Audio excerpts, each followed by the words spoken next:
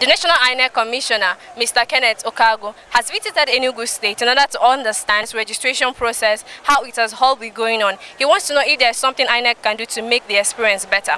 And we have him here speaking to us right now, telling us his observances and message across to all eligible voters in the state. This is the last week.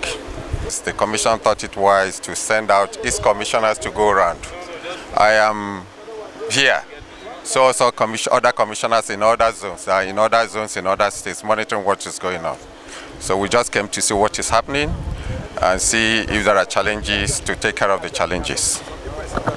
The INEC Commissioner with other staff of the Commission visited several registration area centers such as Enugu Central Agwowo, Enugu North Ward 4, Enugu South Good Shepherd INEC Office Ogu, Enugu South Oriani, among others, to ascertain level of compliance, challenges, and they spoke on the turnout and conduct of the process so far, with assurance that all issues will be sorted out before and after the registration. Since June last year, over a year now, we've been on this thing, So I think we'll be able to take care of everybody that is qualified and present to register.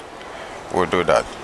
The National INEC Commissioner, Mr. Kenneth Okago, has assured all electorates that he's going to make sure that all resources are put together to ensure that everybody gets their voter's card. He has also promised that all other issues will be rectified, notwithstanding the close of the registration process on the 31st of July, 2022. Chidima Osai, Hero TV News, Enugu.